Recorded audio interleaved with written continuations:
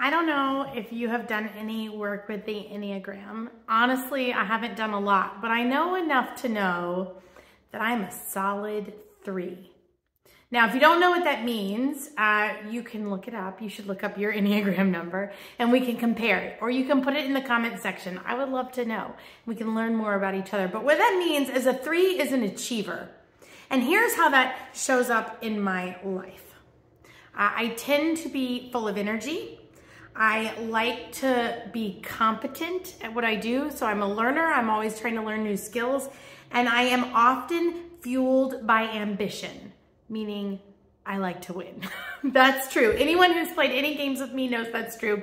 And my husband will not play games with me because that is true. But it also means what often drives me is what people think about me, or I get a lot out of praise, that I seek praise, and I'm trying, and another piece of that also means I'm always trying to reimagine or rethink things, that status quo isn't always the way I want it to be.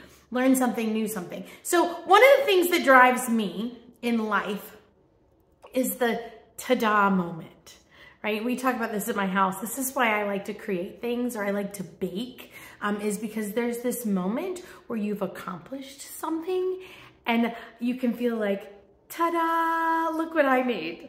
Honestly, right behind me, you can see one of my favorite Christmas activities. I love to put together the presents. I always have. When I was a kid, I actually helped build the playset that my nephews got for Christmas one year. I loved it when we would go visit them. My nephews are about 9, 11 years younger, and I guess 14 years younger than me. And I loved to help put together their presents, and my favorite part was putting the stickers on at the end, whether it be a Lego set or whether it be like one of those big Fisher-Price cars, whatever, right, to get it right. And I can still, in the back of my head, hear my brother-in-law telling me that I did a good job, right? I've always been an achiever. And so one of my favorite things this time of season is to find the time to put something together. You know, it is so nice to get to that moment where you go, ta-da! Right now, like yesterday, Paul, like Zechariah, he tells us today in Philippians that he also is an achiever. He's done it all right. He has done the things that matter, right? And here's the truth, right? Here's what he says, right? That he's obeyed the law. He is circumcised, which means that he is marked as a Jew. He even followed the law to a T, to the point where he was persecuting Christians. But when he met Jesus in the flesh, it changed everything. So Paul writes these words to the Philippians. He says, all these things I've accomplished, I thought were my assets, but I have written them off as a loss for the sake of Christ. But even beyond that, I consider everything a loss in comparison with the superior value of knowing Christ Jesus, my Lord. I have lost everything for him, but what I lost, I think of as sewer trash, so that I might gain Christ and be found in him. In Christ, I have a righteousness that is not my own, that does not come from the law, but rather from the faithfulness of Christ. It is the righteousness of God that is based on faith. The righteousness that I have comes from knowing Christ, the power of his resurrection, and the participation in his sufferings. It includes being conformed to his death, so that I may perhaps reach the goal of resurrection of the dead. What Paul is saying is that for many years he placed value on what he could accomplish.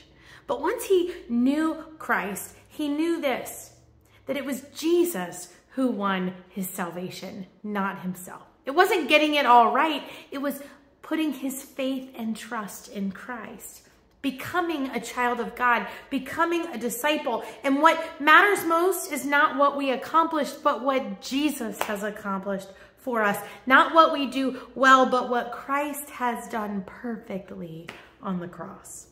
And I love this. Paul goes even so far to say is the things that he accomplished, he now considers to be sewer trash. Now, the Greek word for that is not quite so nice. It actually means what we flush down the toilet. He says, it is not even worth saying out loud what I think of it now, right? It is nothing as compared to what God has done for me through the power of his Spirit. Friends, our value is not actually found in what we can accomplish and what we get right.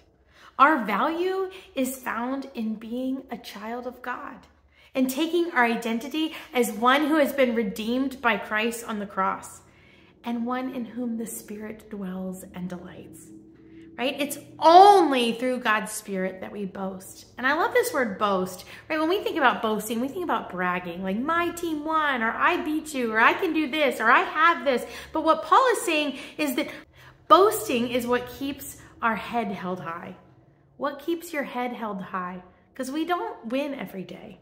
We don't accomplish things all the time, right? When we put our faith in Christ, we can always hold our head high because we know our value rests in what he has done and not what we have done. The true ta-da moment in this season, ta-da, is that Christ child will again be in the manger on Christmas Eve. That Christ has come, that the Spirit does dwell within us. Ta-da! The kingdom of heaven is close. It is at hand, and it depends on me for nothing. I, like Paul, you, like Paul, we are but the lowly shepherds who are blessed simply by showing up. We get to be in the story of God. And look how marvelous he is. Ta-da! I hope you will like this. Share it, comment, tell me what your Enneagram number is, and subscribe so that maybe someone else will receive this message of hope.